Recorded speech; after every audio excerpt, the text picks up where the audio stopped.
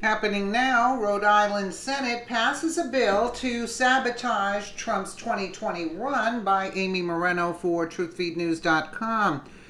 Rhode Island Senate just passed a bill that they hope will ruin President Trump's chances in 2020.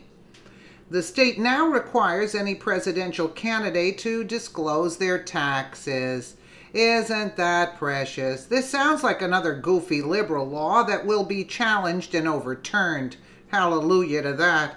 From the Daily Caller on Tuesday, they have to use every trick in the book to try to sabotage him because they know he's going to win hands down.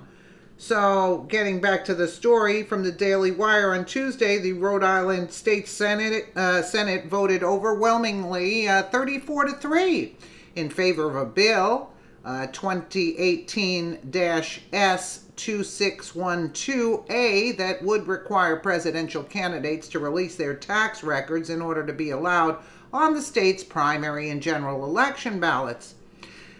The bill states in part, A, not later than 63 days before a presidential preference primary, all candidates for presidential nomination shall, 1, file with the State Board of Elections a copy of their federal income tax returns for at least 5 years, most recent taxable years for which a return has been filed with the Internal Revenue Service.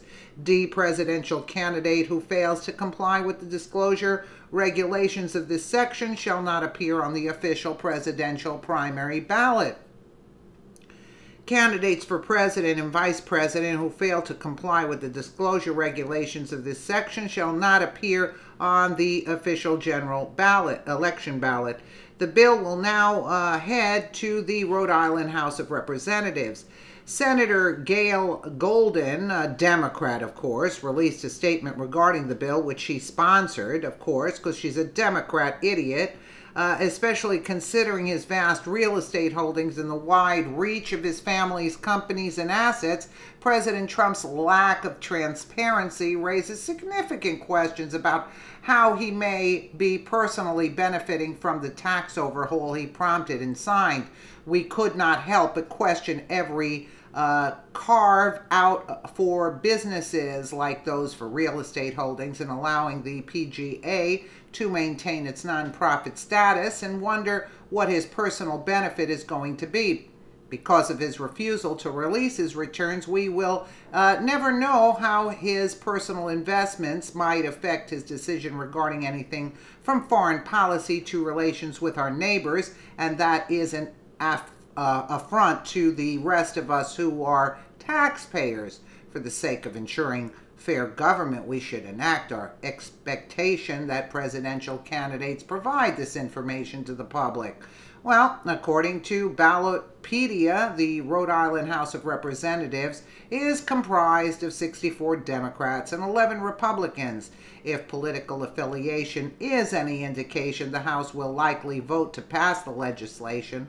The state Senate, which voted 34-3 in favor of the bill, is comprised of 33 Democrats and 4 Republicans. And I guess we have a rhino in there because one of the Republicans voted for what the Democrats wanted. But they're saying that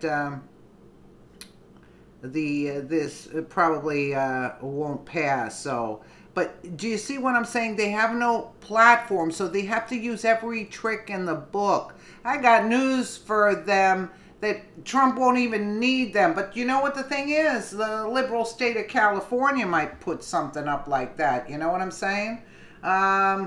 Who knows with these Democrats? But you know what? I say see what you can do to stop these people, because they're not looking for the good of the country. They're just looking to sabotage this country, because when they sabotage Trump, they sabotage the American people and the will of the American people that stand for America. Now, the rest of them, whoever doesn't like America, can be shipped out to whichever country of your choice, and we'll collect donations and ship you out ourselves. Let me know what you guys think in the comments below. And again, thank you so much for watching.